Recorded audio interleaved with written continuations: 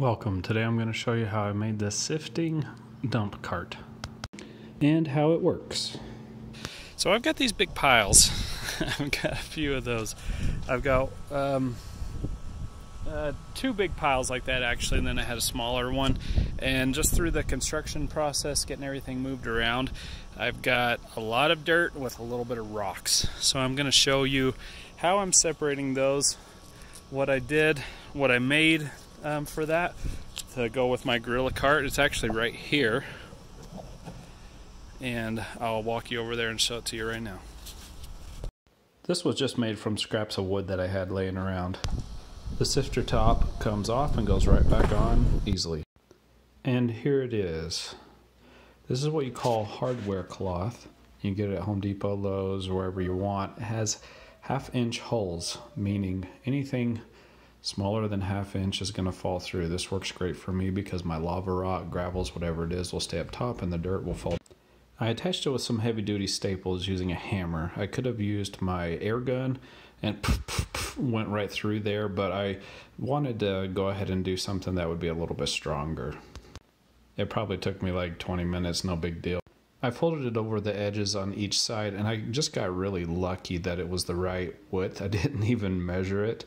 Now I can just shovel dirt right on it and sift it through, and then I can dump rocks. The frame also comes off just like I showed you so that I can more easily dump the dirt. It's a pretty nifty little setup.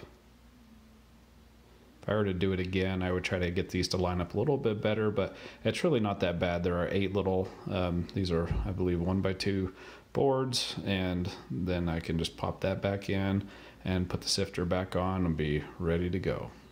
Now I'm going to show you what comes through, what it looks like. So this is what actually comes through. It's powdered dirt and some small little rocks, lava rocks. I'm going to use this to fill my elevated garden boxes that I'm going to build. Yeah, I'm losing a little bit of lava rock, but not a big deal. I'm not sure how this slightly bigger piece went through, but anyways, so yeah, you can see I've got just a big pile of dirt and rock. I'm going to sift it through and show you how that works as well.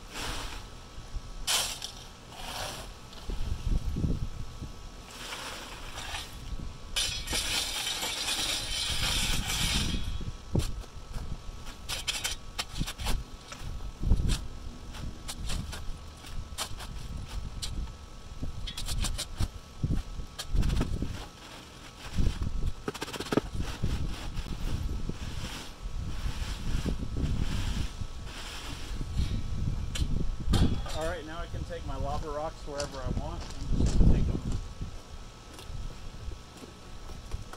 right over here and dump them out.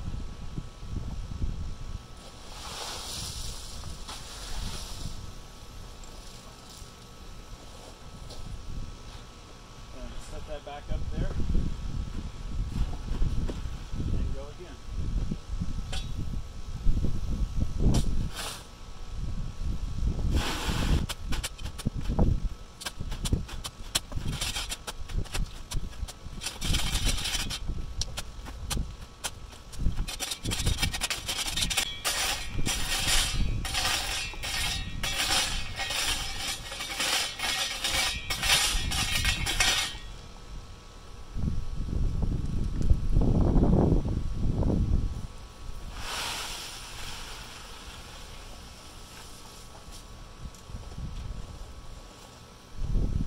Alright, now this is getting pretty full. I'm going to take my frame out.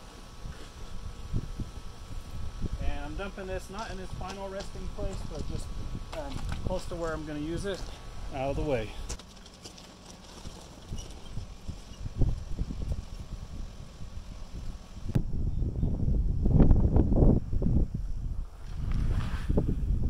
Nice dump.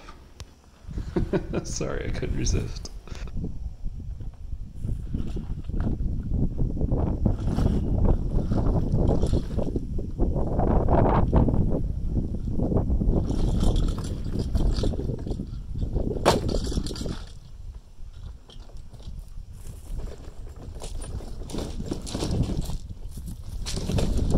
video. That's one of the reasons why I love this cart so much.